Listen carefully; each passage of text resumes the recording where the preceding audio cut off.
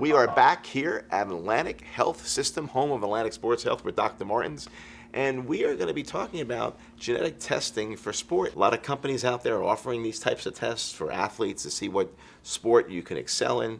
What are your viewpoints, and can you give us background on genetic testing in general? Absolutely, Bill.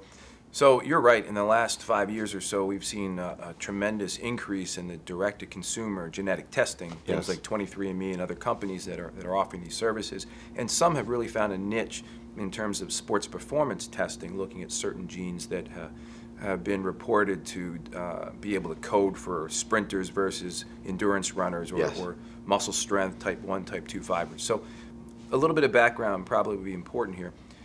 The genes are our genetic makeup, our blueprint for what our body will make.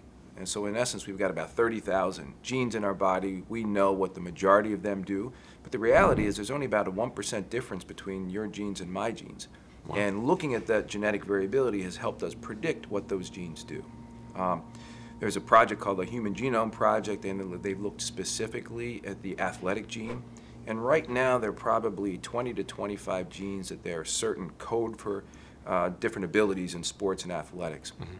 The big ones that you hear about is the ACE gene and the actin gene, and they code for VO2 and endurance and muscle strength. So that's kind of the background I think that people need to understand when they look at this genetic testing. Yeah, no, that's very interesting, and there's so much science coming out now with the advancement of technology.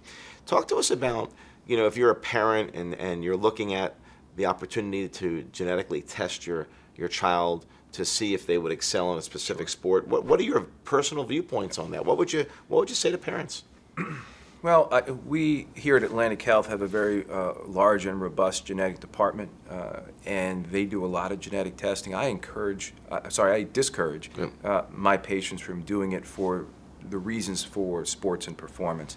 I think if you've got risk factors in your family and are looking for concerns about cancers, other things, I think it makes a lot of sense. But I really discourage our parents from testing their kids to see if they have these sports performance genes.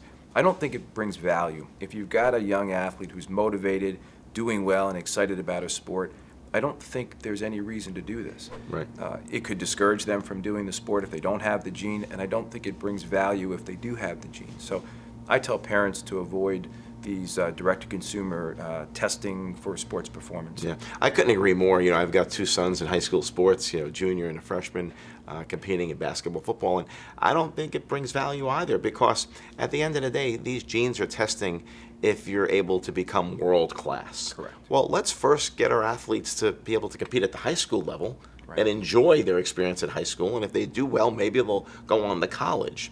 And if someone was to tell me as a young high school athlete or I would never be a good javelin thrower or couldn't reach the world level, I would have been shot. And I went on to become a Division I All-American in the javelin, and it helped me pay for college. Sure. Really valuable information. I can't thank you enough.